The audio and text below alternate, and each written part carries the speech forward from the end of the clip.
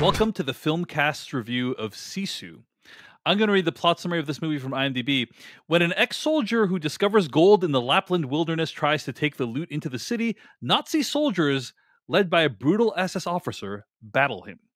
This movie is written and directed by Jalmari Helander, and it came out in theaters this week. Very crowded box office this week. A lot of good, cool movies out in theaters. It did score in the top 10, but not much higher than that. That said, it had some of the most interesting trailers for a movie this year, I would argue. And also, as of this moment, as we're recording this right now, currently has a 94% in Rotten Tomatoes. We've seen a lot of anti-Nazi art in our lifetime. And probably the person whose work this most closely resembles and is paying homage to is Quentin Tarantino's with Inglourious Bastards. So my question for you, Devindra Hardwar, is: do you think this movie Sisu has anything to add to this genre of movie? Sure. It kills Nazis real good. I think that's all I need. Yeah, that's okay, all I fair. need. I feel like some people need to be reminded that they were the bad guys. We fought a whole war about this. Lots of people died because of this, and they should always be framed as such. And I think this movie is a ton of fun, even though it's about sheer brutality. This movie is really being marketed as sort of like John Wick in like World War II era, right? With a tough, grizzled soldier going up against Nazis. But it also reminds me a lot of Mad Max. Like there is a lot going on here, just like a guy who has been wronged, a very simple premise. Reminds me of The Good, the Bad, and the Ugly too. Like there's a nice Western setup in the way it is cut up into different chapters. It's a very like quiet and deliberate movie until it explodes with violence. Also starring a lead character who pretty much says nothing until at a certain point, very much like John Wick 4. I think this movie's just like simple base fun. I actually got to see this with my folks this weekend because like easy pitch for a movie for my dad. Take the whole family to Sisu. It's a family friendly adventure. But I grew up watching, really, really fun action movies with my dad and with my mom, and mostly, for my dad because she's always there. But I saw Mad Max way too young. That was like one of the formative movies for me, and this is very much in that vein. Just like really, really nice, simple setup. A guy finds gold, the Nazis want to take it, and he's a tough guy who can kick some butt. And that's really all I need. And this movie is filled with inventive kills, great set pieces, a lot of like character work through action too, which I also really enjoy, especially when you have a protagonist that doesn't talk, basically grunts, and like you learn about him because of the things he does and how he interacts with things. But also you see this in the villains of this movie too. Like I think there's an introduction to like the big bad SS officer, and we see just like a caravan of people, of Nazi soldiers like going down the road, and you're introduced to this guy just sitting basically above the big cannon of a tank, like in between his legs, and just chilling. I think that actor, I didn't look up his name specifically, but I think he does a really good job as the big bad SS villain. I think everybody is like, they're all very distinctive, even though it's filled with, this is not a movie where there's a lot of diversity, but everybody has like very specific looks, and you could tell who they are, especially on the villain side. I just like so much of it. Like this feels like silent filmmaking at times too. Even though like there's a really fun score and really great sound effects and everything, this is just like nice, clean action told really well. And as like a post John Wick type of thing, I'm still very much into it. We've seen so many of these things too. Like we reviewed Nobody. There are a lot of these movies where it's like, I like you. I know you probably did a couple of months of training to look believable in this movie. Okay, fine. Sure. I will buy you that Saul Goodman can kick butt on a bus, right? Whereas this movie's like, oh no, this guy, I don't know the extent of training, but like he delivers. He like I believe that he can mow down an entire army of Nazis, and I just think it's praiseworthy. So yeah, I really enjoyed this movie. I'm glad it's getting good reviews, and this is one of those things that's going to like really kick ass on home video. Like people are going to see this and want to rewatch it over and over. Jeff Kanata, what do you think about Sisu? Well, Dave, I guess you could say what I think about Sisu is best summed up in the form of a limerick. This film is in hardcore mode. It's fun, but its fun seems a bit borrowed. From John Wick and We Know, there's some Tarantino and a big dose of Fury Road. Wow, Devindra really stole the thunder out of that one, huh? It happens a lot, Dave. It happens a lot. Yeah. Wow. I sit here and I go, I spent hours. And he just tweeted it out. He just tweeted it out. He just tweeted it out. Yeah, no, basically what Devindra said. I also had a good time with this movie. I think it's preposterous on a number of levels, right? Yeah. There are I'm excited to call out in the spoiler section some really inventive moments that I've never seen before. This is Wolfenstein level logic, which is fine. Sure. Right. Yeah. There are a number of moments where I'm like, oh, that was a cool idea. There are a couple of other moments where I go, that's just not. You went a step too far on the credulity meter. Yeah. But it's a cartoon, right? This is a action cartoon. It is over the top on every conceivable level, and our hero's superpower is that he will endure more punishment than you will, and in that sense, it's fun. Like it delivers exactly what it sets out to deliver, which is that kind of rollicking, visceral good time of slicing and dicing some Nazis, an old dude who everybody underestimates, just wants to get his little thing, just wants to do it, and everybody's standing in his way. Yeah. I had a good time with this movie. I don't think it is, Inglourious Basterds level. It certainly feels like a mix between Inglourious Basterds and John Wick and Fury Road to me. Fury Road in that we've got, a caravan that we need to take down that has some ladies in it. And we've got, very much Inglourious Basterds, very much John Wick, this silent protagonist. And if you like those movies, I think you're going to have a good time with this movie. I think it's well worth seeking out. It doesn't overstay its welcome. And there are enough really cool sequences that I thought, I've never seen that before. I've never even seen that idea before. That's cool. And there's a few more sequences where I was like, I don't buy it, but I'm still having a good enough time that I'm not going to really hold it against this movie. Well, one thing I want to make clear, Tarantino does not own the genre of Nazi exploitation movies. That existed long before Inglourious Basterds. I think this actually feels more like the old stuff, like the stuff, I saw some stuff in VHS from like the 60s and 70s. So it's like, it is that sort of thing, but Tarantino certainly reminded us of what's possible with it. Sure. Yeah. Yeah. I think that's Jeff, true. was there a but coming, or was that it? I didn't know if you're going to say but. No. I think I wholeheartedly recommend this for folks that are looking for exactly this kind of experience, because I think it, as Devindra said, it delivers on its promise.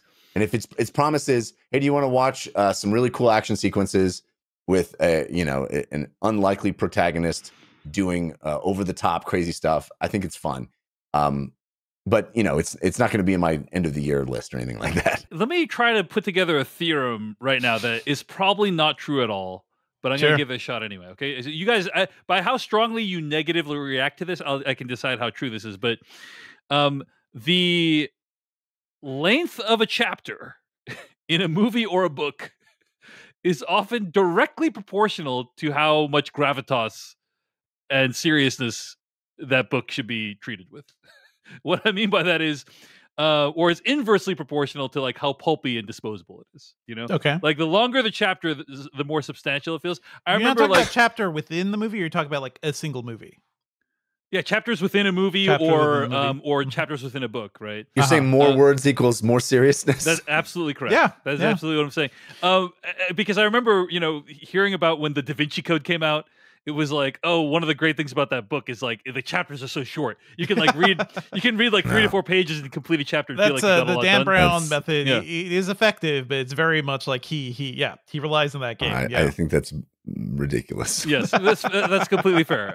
Was the Great Gatsby's 200 pages total? Yeah. You're right. It's a terrible theorem, and I remember reading the Da Vinci Code. Let's call it Bleff's theorem. I don't want to be associated with it. But I think I did think about that idea because the chapters in this movie are really short. Usually a movie has 3 chapters or 4 or 5 chapters tops, and it's chapter 1. the heist, and it's like goes for like 40 minutes. Chapter 2, the aftermath, whatever. This is like chapter 1, the gold, and then literally 10 minutes later, it's another chapter, and I'm like, wait, I was just settling into that chapter. Is it? Oh, okay. It seems like a weird nit to pick, but Yes, I'll grant you. It's not even like it's not even a nit. It's just more like I think the fact that is there something to the fact that there's so many chapters in this movie that, and also it's also a cartoon, as Jeff Canada put it. Okay. Maybe not. Okay, I've spent too much time on this. I will say I enjoyed the movie. I think it like delivers on what it promises. You watch the trailer, you're like, this is that kind of movie, and then you watch the movie, and it completely delivers on what you are hoping for and expecting. Yeah, good action. That's all I want. Solid action, solid ideas. We'll talk about them as spoilers. The thing that I didn't like about the movie, or I in some ways wished it had been a different movie in some ways, is I wondered what a more serious version of this movie would have looked like, because the opening 10 to 15 minutes of the movie feels a lot like There Will Be Blood. Paul Thomas Anderson's There Will Be Blood. Like, it's very like, it's this one guy in the middle of nowhere trying to find stuff underground that's valuable. It feels very gritty. There's this beautiful shot of this guy. He like stands up and you see all these like planes fly overhead and people like migrate, like the forces migrate. It's just like, there's some incredible stuff here. And I thought the movie was gonna be that. Like, I thought it was gonna be, here's did like you a not very... see the trailers before this? where did you come in? I did, but you could still, you could still, the movie could still be that, in some ways, right? Like, I would say go back and watch some classic Westerns, guys. Like, it is full of the same thing, like slow, drawn out, the opening of The Good, Bad, and the Ugly. It's like slow, drawn out scenes, and then it builds up to like crazy ass action. Yeah, The Good, Bad, and the Ugly never gets as goofy as this. Yeah, that's the thing. This movie gets really, really goofy. That's the thing. Yes, and it's like, oh, like I wonder how, like, everything about it feels like it's calibrated to make you feel like it's an exploitation movie. Yep, and that's fine, But it's kind of like, I feel no confidence at all about my point about short chapters. That was a silly point. I retract that. Here's a point I feel more strongly about. It's like the difference between Quentin Tarantino's Planet Terror versus Death Proof versus Robert Rodriguez's Planet Terror. Like, one of those movies felt like it was actually from that time period, and the other one feels like it was made by someone who watched trailers for movies of that time period. Like Planet Terror being like the latter. Like, it's like, oh, this is fun, goofy, and campy, but like Death Proof actually felt like, oh, like a bunch of people got together and made this for like almost no money and put actual lives in danger. And I enjoy that kind of thing more, or like at this point in my life, I enjoy the kind of Death Proof more. Maybe at a different point in my life, it would have been Planet Terror.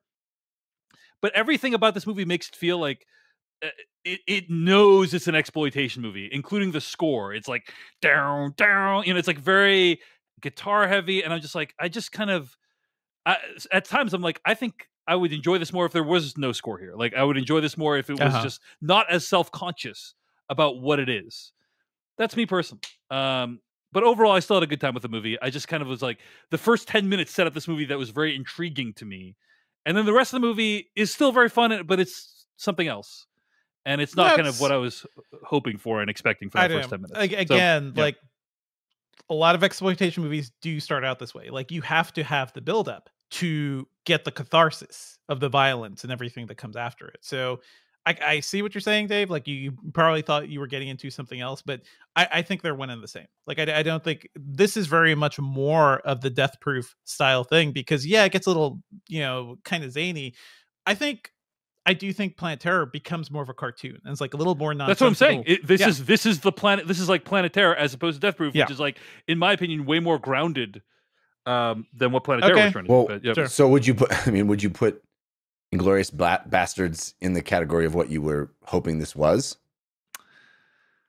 I think where they literally kill Hitler. Inglourious Bastards is its own. It's like a sprawling epic. Like, I don't even like this. This movie takes place in a similar time period and has Nazis being killed and has kind of the same font and score style of what he was doing there. But other than like aesthetically, like, it feels very different as a movie to me. Sure. So anyway. But yeah, still a fan, still agree with a lot of what you guys said. We should probably start talking about some of the stuff that we liked about this movie in specific. Yeah. So let's get to spoilers for Sisu starting right now. So, Jeff, what are some of the specific things you thought were particularly ingenious about My Sisu? favorite sequence in the whole movie is the water sequence where he gets the Nazis to come in. He's able to stay underwater because he slices open their throat and breathes the air that's in their lungs. Yes. Incredible. Yeah, that was That's some Incredible. Rambo shit. Right there. That is some baller ass Rambo shit. I mean, and it's ridiculous, but it's the notion is so audacious that you go, yes, movie, do it. And I love the pacing of that sequence where he's just out, he just jumps in the water. First of all, sets himself on fire for no reason. To scare the dog away, I guess, but a terrible way to handle that, you know? Yeah. And then leaps in the water. And I love how everything just kind of stops. And they're like, well, this dude's going to have to come up eventually. Get in the boat, go get him. And then the movie does take its time, like when it has to. Like, yeah. It's pretty cool. It's a lot of waiting. I mean, immediately after that is one of the most preposterous moments where I was like, the 50 caliber gun that's mounted on the top of this tank is going to be stopped by a piece of tin that you're holding. Or no, it was a body. It was a body that he had. The body is going to protect him from the 50 cal, which is insane that you'd even suggest that movie. And then that other moment where he gets them to shoot at him and he's holding that shield, but it's like, he's not shielding his whole body. Well, shoot him in those out ankles. some bullets from his legs. Yeah, that's fascinating because the thing that quote unquote bothered me the most was when he is hung or hanged, I should say. Yeah, and I was thinking to myself, "Wow, I'm really curious how they're gonna get out of this one. This situation. How is he gonna get out of this one?" And it turns out he wasn't dead. And he's just holding his breath, and then he eventually is able to prop himself up. That's pretty baller, using though. his skin. Like the actual way. No, I think they are classic movie villains where they just leave, and they know he's not dead yet. He's dead. What's going to happen? Is he He's going to shimmy over? You know, he's slowly the life will leave him. Like any good Bond villain, well, I'll leave the room now. Bye, Mr. Bond. I like that sequence, by the way, where the one soldier takes off his hat and then. They're like, yeah, that was funny. Well, we'll all take off our hat. Let's pay our respects. He's a human being after all. That was nice. Put your hat. But I like the note. Like it's so effed up the fact that he just finds a way to take the weight off his neck. Yeah. By using the wound in his leg to support himself. Yeah. And his end game is, I'm just gonna wait, and something's bound to happen. Yeah.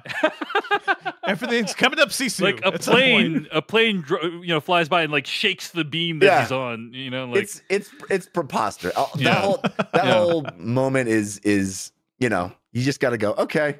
But there's nothing badass about what he does other than he's like, I will use the wound in my leg. Yeah, he hold himself for a up. while. Yeah. Ugh. The other coolest moment in the movie to me was he just lets that dude smack him in the face with the clip, what's it, carabiner, and then snaps it to the bomb, and the guy's like, "Wah!" I thought that was pretty killer, pretty cool. But again, followed up by another preposterous sequence where he's just like mining the bottom of the plane. You know, like there's no universe where you're going to be hitting that enough times to get popped through the plane. Anyway. Well, they didn't make planes the same way back then, Jeff. You know, Yeah. so you're so right. Yeah. I actually, again, in the early parts of the movie, I still thought, hey, this might be like a fairly grounded story. Grounded in the same way that I would say like John Wick is grounded. Like I think this movie is more cartoony than John Wick, personally. Like I think it is far more cartoony. Thank you. Yeah.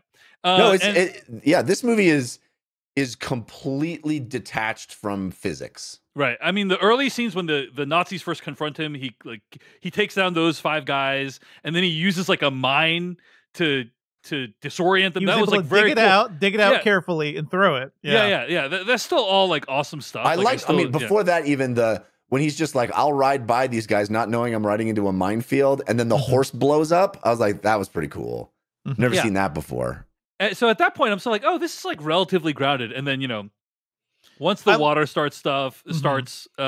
water material starts, and then like the hanging, I was just like, okay, like I can't, this is just beyond. There's no real rules that are related to the world. Yeah. Yeah. But it's still fun.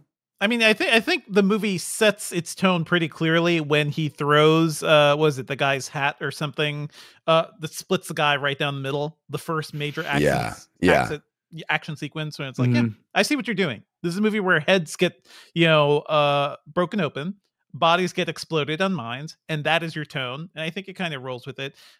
All the slower elements throughout, like him walking through the caravan and just like not even like reacting, not even giving a shit. Everyone's just looking at this guy. It's like, is he not going to say hello? Does he not see we are the Nazis? Be afraid, man. And they're all like looking at him like incredulously. And I think all these things like really, really add up. And you meet all these characters for the first time. And it's all really well done. Like you see, that guy, the subordinate guy, is kind of like the one who's kind of the biggest asshole of the bunch, and you see the leader there, and he's just like, he's the one who calls him off and tells him not to kill him. He's gonna die anyway.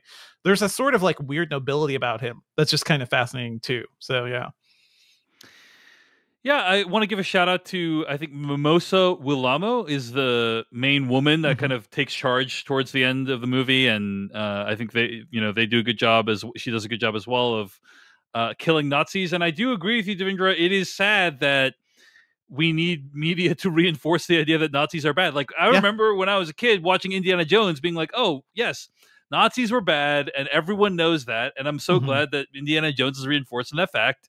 And there's a lot of people today who don't feel that way, and that really sucks, And so every now and then we need a new movie to say, hey, this is how we really feel about Nazis. They're one of the few people other than zombies and vampires that we can revel in their being, completely dismantled. And I'm fine with it. Any other memorable sequences or thoughts on this movie before we wrap up here, folks? Did you guys see any of this director's other movies? He did Rare Exports, which was that like Santa Claus type of thing, like horror thing, and he did that movie with the Samuel L. Jackson one plus A Kid in the Woods movie like a couple of years ago. I like this guy. I like how he does action. He makes really fun, tight action movies. And I can't wait to see more from him. Yeah. I agree. Yeah, I think I saw Rare Exports. I think we talked about that on the show. And it's another one where it's like super violent, super over the top, but fun. Like, it doesn't take itself too seriously at all. It's there to be a goofy, fun time. I gotta say, I was really impressed with how good this movie looked in general. It looks like they actually filmed on location for a lot of stuff. The underwater stuff they did, it looks like they actually used a water tank. Like they didn't just fake it. It looks like they actually did a lot of it in reality.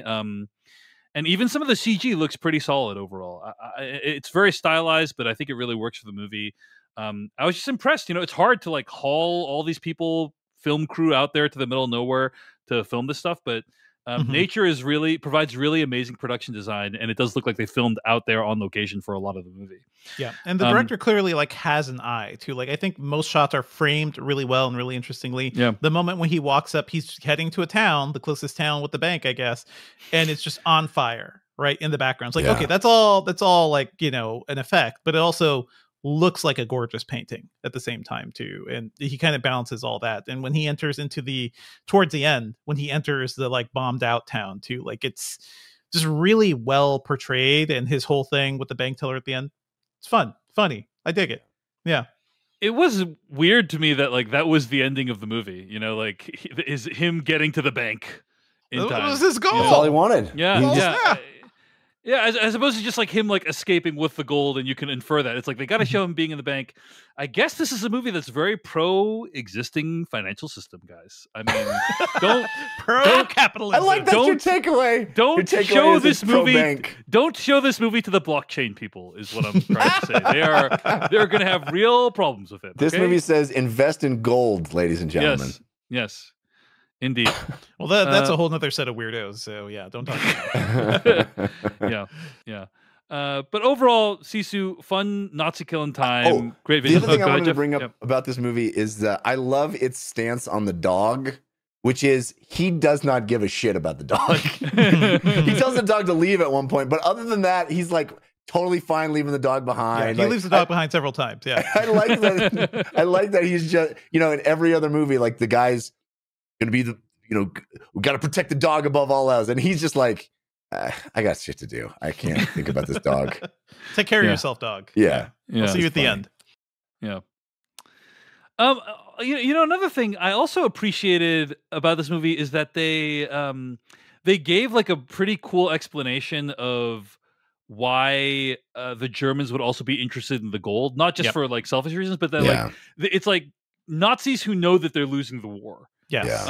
And that's cool. That's actually not a wide, you know, a perspective we see that often, right? Yeah. We see people like in Valkyrie, like they go up against the movie Valkyrie, the Tom Cruise movie. They go up against Hitler. They're trying to stop Hitler, but like it's not as often as you see like, hey, we know we're on the losing side. Let's try to like eke out as much stuff as we can out of this. And I like that was like a fairly like character driven, plausible way for that plot line to play out. So yeah, so there's a lot of like nice things about the movie. I think there's some solid some cool stuff. Yeah, pretty solid, pretty good time. So, well, anyway, at the end of the day, it's really impressive that Jalmari Helander made a movie. Thank you so much for watching this video of the Filmcast. Check out these other videos that we have available, and be sure to hit like, subscribe, and hit that bell icon to get other videos from us in the future. You can also go to thefilmcast.com to catch all of our audio podcast versions of all of our episodes. And support this podcast at patreon.com/filmpodcast, where you can sign up for ad-free episodes and exclusive After Darks. Thanks so much to everyone who makes the Filmcast possible.